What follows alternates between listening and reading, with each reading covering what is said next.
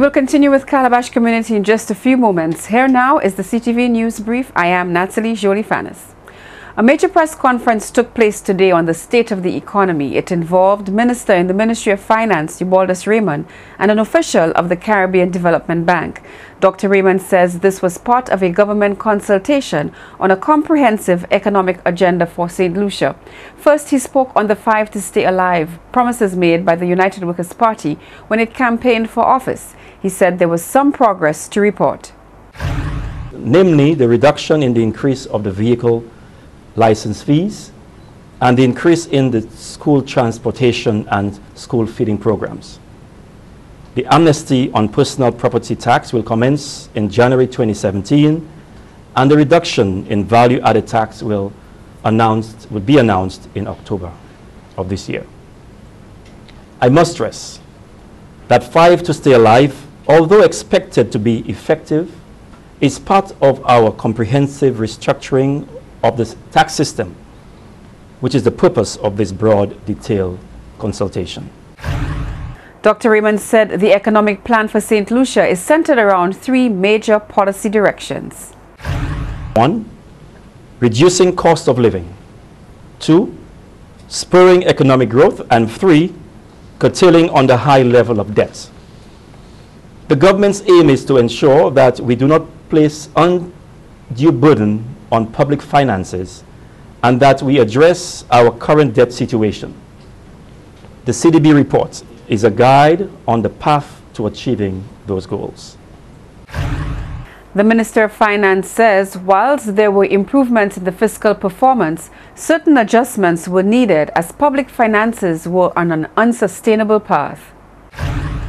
The report states in the last decade average growth in the economy of St. Lucia was 0.9%. Over the last 5 years, the performance of St. Lucia's economy has been generally weak, with real outputs averaging negative 0.4%. Provisional estimates for 2015 show growth of 1.2%, and preliminary forecasts for 2016 indicate growth of approximately 1.1%. The CDB also utilized various scenarios in order to weigh the effects of tax adjustments on the economy. In the conclusion of the report, the CDB also notes that the initial assessment of the fiscal situation shows that there is tremendous scope for improvement. With respect to the debt situation, the report warns that risks abound and the high concentration, or with the high concentration of short-term debts. The representative from the Caribbean Development Bank was Dr. Justin Ram. He said St. Lucia and the Caribbean were characterized by low growth and high and growing indebtedness. He says what is happening in St. Lucia is not unique. The Caribbean has not been performing well. Dr. Ram revealed that there are deeper structural issues in the Caribbean. The dotted line there shows the Caribbean Development Bank's borrowing member countries. And from what you can see there, against other comparator regions, Caribbean countries have not been performing very well. And so it is very important for us to make this point that St. Lucia, being part of this grouping, is also a reflection of deeper structural issues that we find in most Caribbean economies at this point in time. The chart on the right shows the debt to GDP ratio of some of our borrowing member countries at the end of 2015. And as you can see here, the Caribbean has some of the most highly indebted nations in the world. At this point in time, at the end of 2015, the debt to GDP ratio in St. Lucia, as we had estimated, was around 75% of gross domestic product. There is a high average cost of borrowing of 6% compared to growth of less than 1%. Dr. Ram cautions that there are not enough resources to manage debt levels. St. Lucia's debt to GDP ratio stands at 75% and trending upwards. Dr. Ram says this is not good. Now we should emphasize here that generally we say that if your debt to GDP ratio is in excess of 60% of gross domestic product, we do believe that that is trending towards an unsustainable debt trajectory. So, overall, the result in St. Lucia over the last few years has been a considerable buildup in the debt stock. So that if we project these numbers going forward, and this is to say if there's a business as usual scenario, if there are no mitigating measures put in place, then we see the debt to GDP ratio in St. Lucia by 2030 rising well above 110% of gross domestic product. And we think that once the debt to GDP ratio attains such levels, it becomes even much more difficult for any government to bring the fiscal accounts into some level of equilibrium. Dr. Ram says St. Lucia must take a critical look at fiscal consolidation if it is to ever get its economy back on track. This will involve looking at revenue reforms that improve efficiency and collections, public financial management reforms that improve planning and budget management, as well as structural reforms to improve competitiveness and increase growth. And there should also be a focus on transformative infrastructure projects, along with strategic liability management aimed at containing the cost of debt. Like I mentioned before, the effective interest rate currently on St. Lucian debt is around 6%, and which is quite high for any government to maintain. And so we really need to look at some mechanism that can bring that cost of debt down over the short to medium term.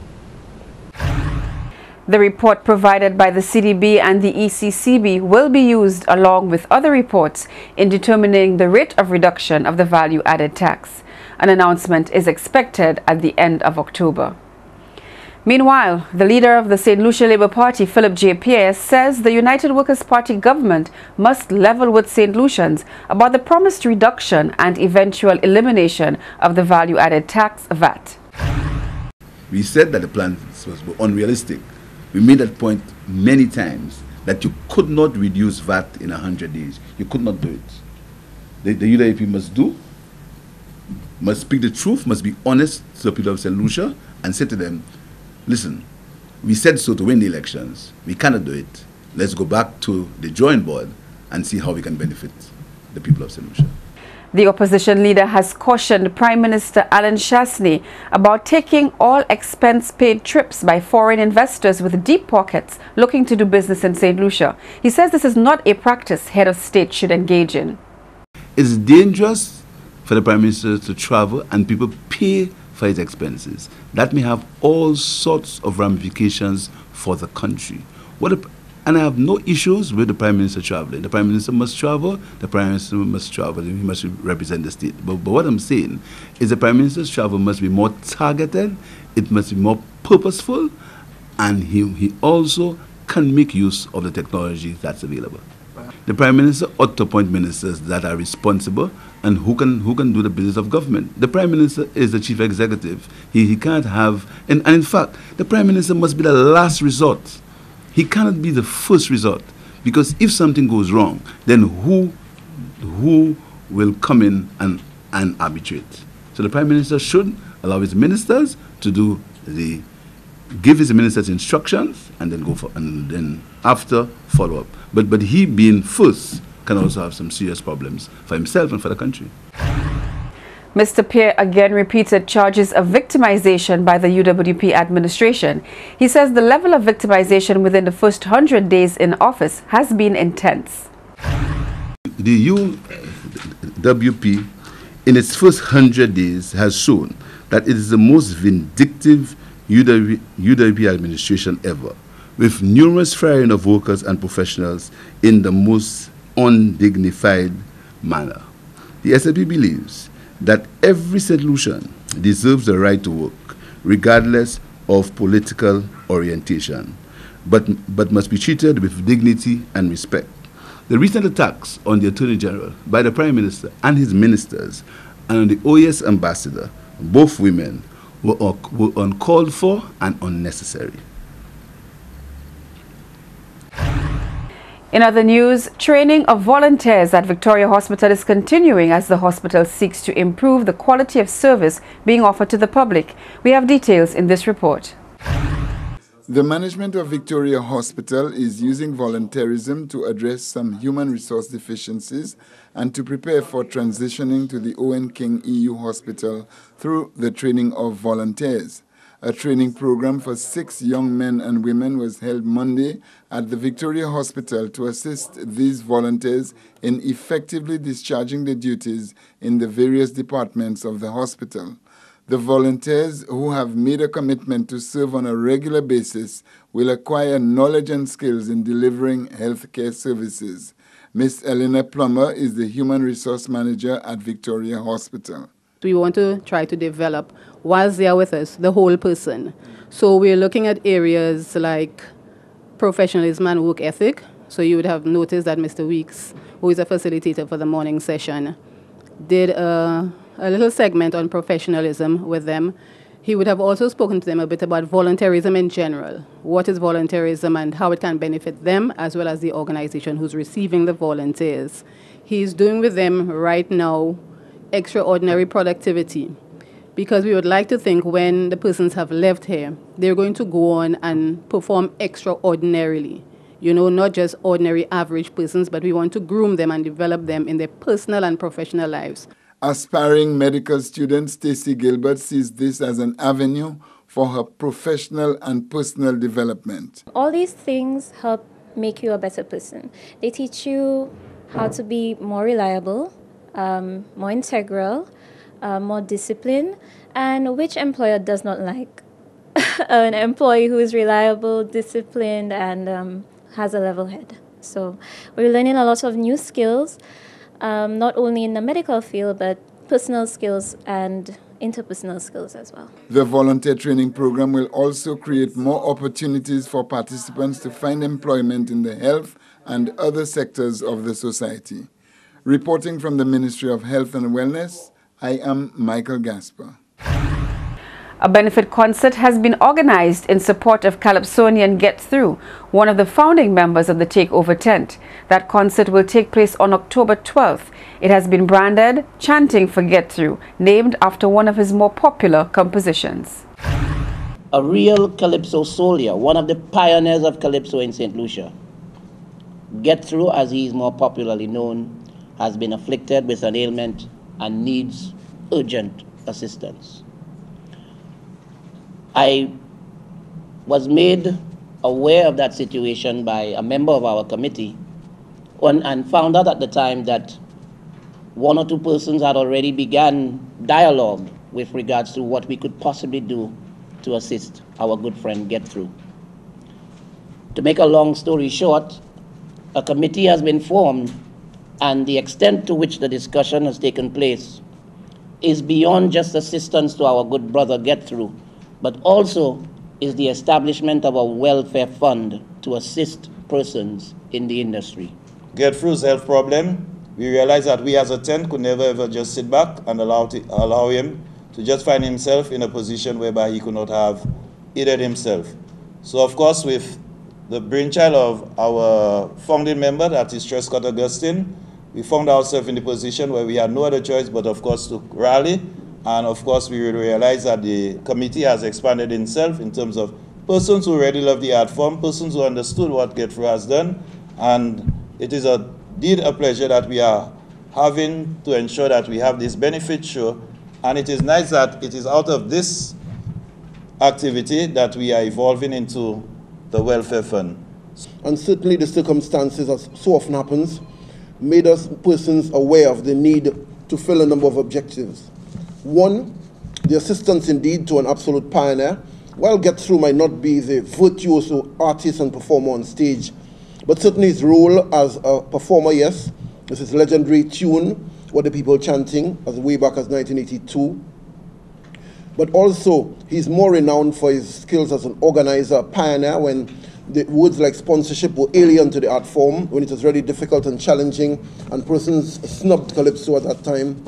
He brought in a new wave where he encouraged young persons, particularly from the inner city and the urban center in St. Lucia, to come into the field of Calypso. They protest Calypso. The Rastafarians, for example, who had not come near the Calypso art form and were more comfortable and more sanguine about the reggae art form, suddenly found an opening, an avenue to be brought into the Calypso fold. That remains very significant, and with no need to list the countless number of artists of that persuasion who have come through and have been outstanding. The very presence here of Herb Black today bears testimony to that. We're looking forward to October the 12th. It is a Wednesday, and circumstances force that, but the fraternity very confident that they will in fact get a very good turnout. The response has been tremendous. There'll be an after-work lime and then into the full-fledged concert. The fact that people like the festival band, the music and sound providers have all declared their interest and agreed to perform for free. All performances, starting with the festival band, we must commend them, and all the artists have agreed to perform absolutely free. And finally, St. Lucians got a chance to experience Japanese culture when a special festival was held at the Castries Town Hall. It featured Japanese culture, food, martial arts, and music. My name is Nozomi Imoto. We are holding Japan Festival 2016. Well, there are two purposes mainly. One, to introduce Japan through Japanese culture such as dance and music. Two, to promote mutual understanding and a friendship between Japan and St. Lucia through cultural display. At the venue City Hall, there are many activities today. For example, there are karate demonstration, music performances, Japan quiz, traditional dance, and the competition. The members of the St. Lucia Shodokan Karate Association are very pleased to be part of this festival today, because the art that we are studying, which is karate, is of Japanese origin. And actually the system that we're doing has direct Japanese lineage. So we're very proud to be part of this activity this afternoon. My name is Steffi Smith, and I'm here to participate in the Japanese Cultural Festival. I'm excited to be here. It's nice to have locals experiencing Japanese culture without having to travel across the world. The fact that they brought many different parts of the culture, like this Yakumoto and the tea and traditional games, chopsticks, is very exciting. It gives us a chance to enjoy the culture. I'm very excited to be here, and my favorite part will be the chopsticks challenge, because I love using chopsticks and I look forward to winning a prize. On that note, we conclude the CTV News Brief for this evening. We will return shortly to Calabash Community with Bernard Fanis. Stay tuned. I am Natalie Jolie Fanis.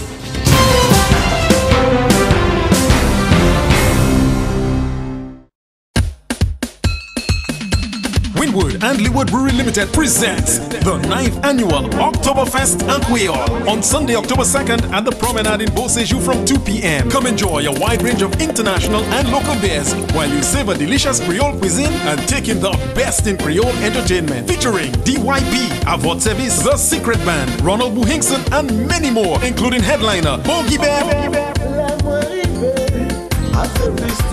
Bogey Bear from Martinique. Tickets cost $30 in advance. You pay more at the door. 8th Oktoberfest and Quail. Come sample a world of beer, great Creole food and music. Sunday, October 2nd at the Promenade in Beausejour. Anu Ale. Must be 18 and older to enter. Anyone knows where we can get money to pay for Daddy's hospital bill? Don't worry, Granny. Just fix it. You know, we too are trying to get money for repairs and renovations, but we just don't know where. Daddy, just fix it. Honey, nothing's broken. We're just looking for a place to get money at a reasonable rate. I know, Mommy, and that's what I'm saying. Just fix it. At Fix, we provide a wide range of affordable loan facilities that are tailored to fit the needs of everyone. From personal loans to equity financing, whatever your needs, we can fix it. Fix, a company you can trust. It's made from natural cranberry extract and premium purified water. Its small size makes it easy to pack or grab and go. It makes drinking water much more desirable for kids. And it's produced right here in St. Lucia. What exactly are we talking about? Introducing the new and refreshing Crystal Clear Cran Water, the perfect blend of water and cranberry to give you a healthy and enjoyable drinking experience. Add some flavor to life with the all-new Crystal Clear Cran Water in stores now.